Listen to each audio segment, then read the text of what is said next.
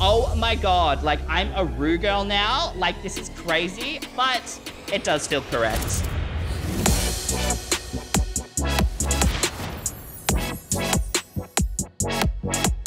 Hi babes, I'm Molly Poppinz, I'm 30 years old and I'm the tits of Newcastle, Australia. I am a party girl at heart, so I knew Molly just wanted to be like a fun time girl and just take you straight down to Clown Town. I like to look real stunning, but act real stupid. So I haven't always been based in Newcastle, so I did live in Vancouver, Canada for like almost 3 years of my life. That's where I did most of my drag. That's where I made my name, and she was an icon in the city.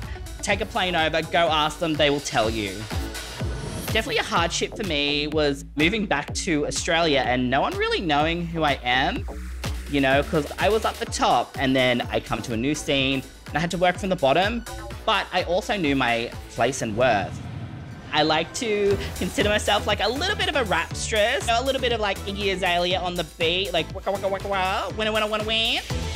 Challenges that I'm scared of, probably the design challenge, because like I'm not really a sewer. I can turn on a machine, I can sew a stitch, but that's about it, sis.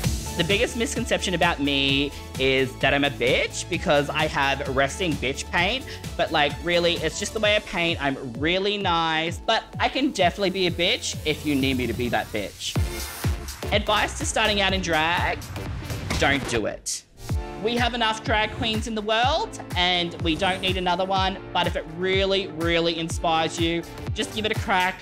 Don't be scared to look busted. You know, most of us have been there and it's just a learning and growing experience. And like, you will get there if you persevere, but it is hard work, honey. So you better be prepared for that.